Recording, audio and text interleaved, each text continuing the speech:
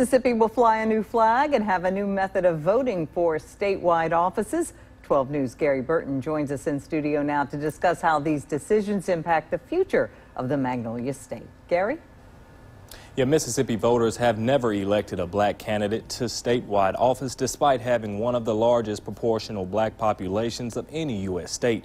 But after this election, the chances of that happening has increased tremendously with the adoption of House Concurrent Resolution number 47. Mississippi was one of the only states with an electoral college type of voting process for electing statewide positions like governor, attorney general, and secretary of state. It was very important to get rid of the old Jim Crow law.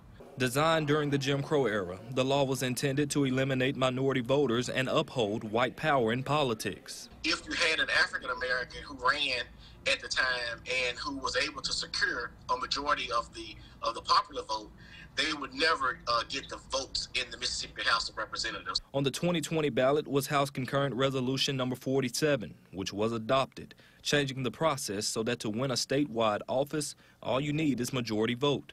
Also on the ballot, House Bill 1796, where Mississippians voted yes to the In God We Trust flag. This is a bright moment in history.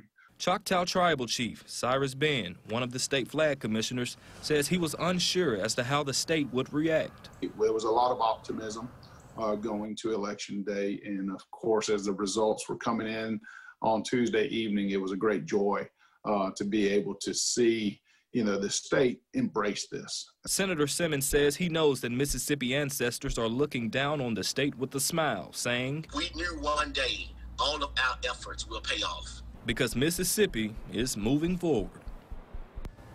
And the new flag still has to go through one more vote from lawmakers during the 2021 session before it officially flies from government buildings. For 12 News, I'm Gary Burton. Back to you.